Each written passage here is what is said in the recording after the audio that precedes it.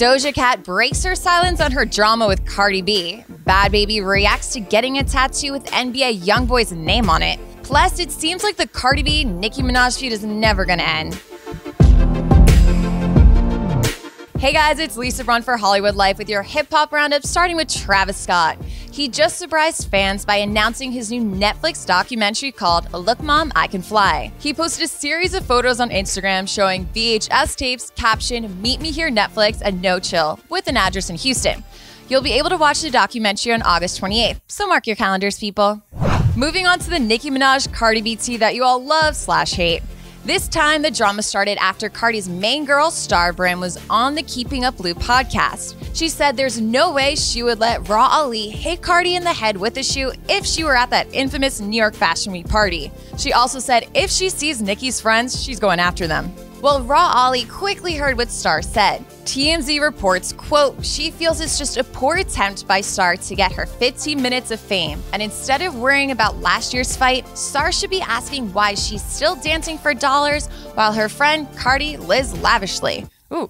Moving on to Bhad Bhabie. She recently showed off her new tattoo, which reads Kentrell. Now here's the tea. That's NBA YoungBoy's legal first name, and I hope I said it right. He's also in a relationship with another girl. So as you can imagine, Danielle received tons of backlash, but she addressed it all on an Instagram Live. The tattoo has been there for a while now. I just decided to get it redone. Y'all don't know nothing. It's so crazy. All I see on the internet, people talk and talk and talk. This is my body. These are my tattoos. I do my own for my own reasons. Y'all do not know what goes on behind with me and him. Y'all don't know behind the scenes, so please. Stop telling me how he has a girlfriend. I did not get this tattoo to be with him or because I'm with him. Like, come on, stop.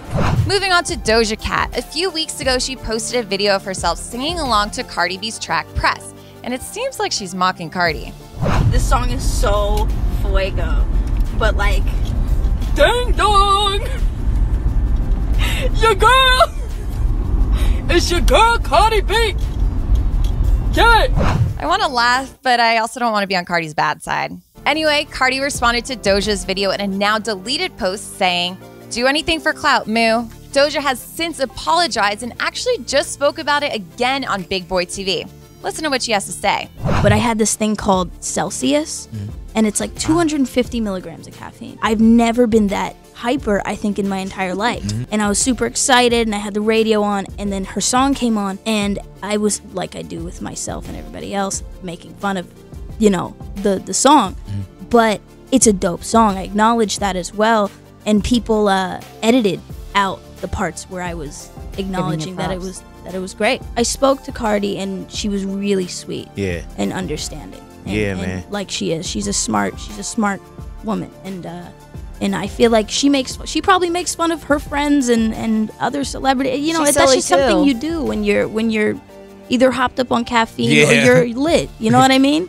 I feel like you can't make fun of anyone unless you're a comedian, which I'm not, so I'm gonna go. A few minutes later. But alright guys, hit the sub, like, and bell button for the latest celebrity news. And if you want to follow me on social media, you can. I'm Braun LA. Have a good weekend. Bye.